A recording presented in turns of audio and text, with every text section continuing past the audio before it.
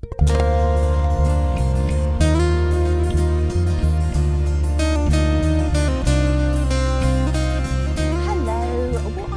show you today is how my Brukale are getting on. Now, Brukale are a cross between kale and Brussels sprouts. They have various different names: flower sprouts, Kalettes, but the ones I've got, they're all exactly the same. But the ones that I grew were actually called Brukale. Now, they're part of the brassica family, and I sowed mine in spring last year, and they grew absolutely fabulously in the greenhouse. And then when it was time and I'd filled this bed up with the soil, then I moved them in to the bed, and they've been growing very, very well since.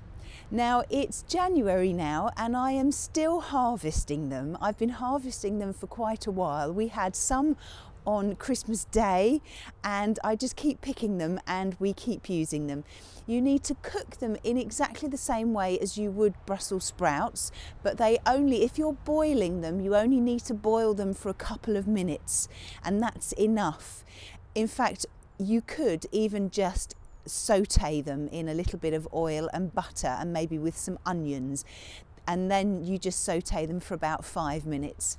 But as you can see, here they are behind me, and they are slowly finishing, which is why some of their leaves have started to turn yellow. When that happens, you'll find this will happen with your Brussels sprouts as well. Please don't worry about it. It's just what happens. Now, they have fallen over ever so slightly. All of them have. In fact, some of them, there's one over there which is really tall. It must be about over 1 metre tall, the plant itself. So I'm just going to show you the flower sprouts in just a little bit more detail and how easy it is to harvest them.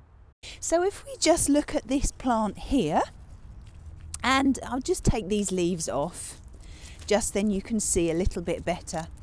I started harvesting them from the bottom of the plant, and I'm gradually working my way up. So we don't want that one. So hopefully you can see that they basically look like little green flowers, and they grow all the way up the plant until you get to the very, very top. Now, to harvest these is very, very easy. All you need to do is to grab hold of one of the flower sprouts and just pull it down quite firmly, and it will just come off just like that. So we just get hold of it. You don't have to pull it down, you can pull it to the side if that's easier for you, and they just rip off exactly the same as you would pull off your Brussels sprouts.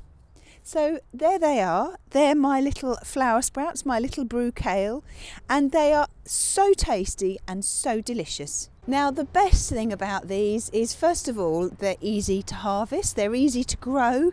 You just have to be aware of butterflies. So when you're growing them, if you can cover them with a very fine net, or a net curtain is really, really good, because it's very, very fine and the butterflies can't get in there and lay their eggs. If you do find that that's a problem, you can always go along and pick off the caterpillars, or just let the birds pick them off. They'll pick them off quite quickly. You also have to be aware of getting white fly on them, but just you can, if you keep them covered with very fine netting, then that tends not to be a problem. But you will find at this time of year that you won't have any problems with anything nibbling them, and you'll just work your way up and just harvest them. And when you've stripped the stem, then the best thing, it's like with Brussels, the best thing is the top bits, because you get your Brussels tops and you get some tiny, tiny little Brussels in there, which are just so nice. And here you've got the lovely green leaves, and they are just full of so many vitamins and minerals, and they are so tasty.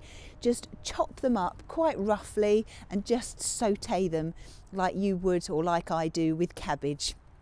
Well, if you haven't grown Brukale before, flower sprouts or Kalettes, then please give them a go. You will not be disappointed. They are very easy to grow. These will most probably keep us going until, I would reckon, the end of January. I expect I'll then be harvesting the last of them then. But they are really nice, and people go, "Ooh, what are these?"